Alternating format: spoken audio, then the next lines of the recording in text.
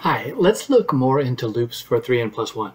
Given any operation sequence, we can solve for the m that if you put it into the operation sequence, you get the same m out. That makes a loop. Now, every m you try turns out to be a fraction, not an integer. So nobody's found any integer loops out there for 3n+1.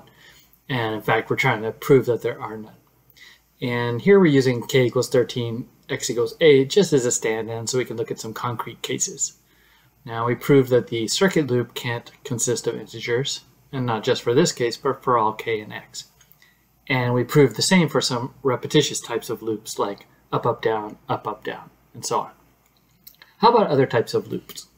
With k equals 13, x equals 8, there are 99 distinct loops, and here are some of them, and their associated beta values. If beta over 1361 is an integer, then we've got the possibility of an integer loop.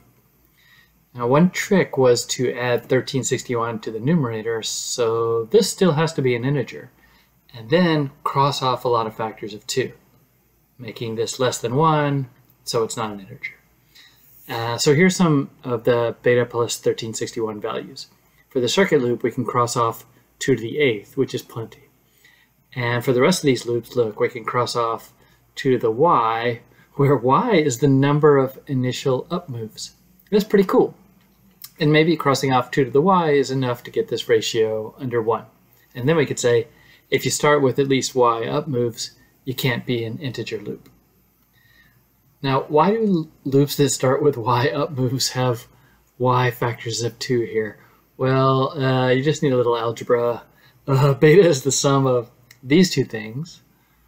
And if we add 2 to the k minus 3 to the x to beta, it cancels the 3 to the x's, leaving every term divisible by 2 to the y.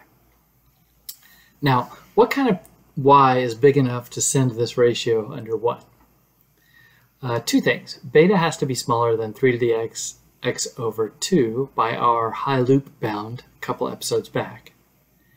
And 2 to the k minus 3 to the x has to be bigger than about 3 to the x over x to the 13.3 by the Wren's theorem about the separation of the powers of 2 and 3. So if our loop has a y greater than 16 log x, then we'll be below 1. And this over here can't be an integer loop. So wow, that says if we've got some huge loop with zillions of members, where x is a zillion, and it starts with more than 16 log x up moves, then it can't be an integer loop.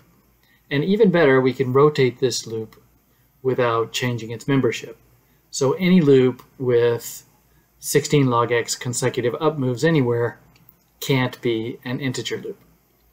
And here are some examples. So if a loop has 1,000 members, we can rule it out if it has more than 159 consecutive up moves. If it has 1,000,000 members, we just need 318 consecutive up moves. And if it has 1 billion members, we just need 478.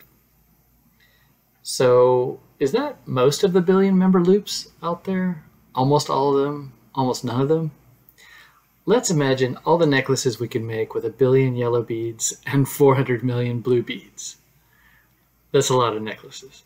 And let's ask, what percent of those necklaces have 478 consecutive yellow beads?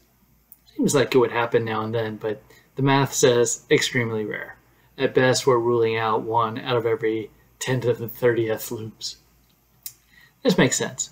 So if imagine y were just log x, then the chance of the first y operations all being up moves would be, a half to the log x, which is 1 over x. And as x increases, the chance of such a loop approaches 0. So we've actually ruled out almost no loops. But amazingly, this doesn't take away from our joyful feeling. And by the way, the old no circuit proof is just a simple corollary of what we did here. A circuit has x consecutive up moves, and x is definitely greater than 16 log x for all x greater than 108. Okay, like in this progress, and see you next time.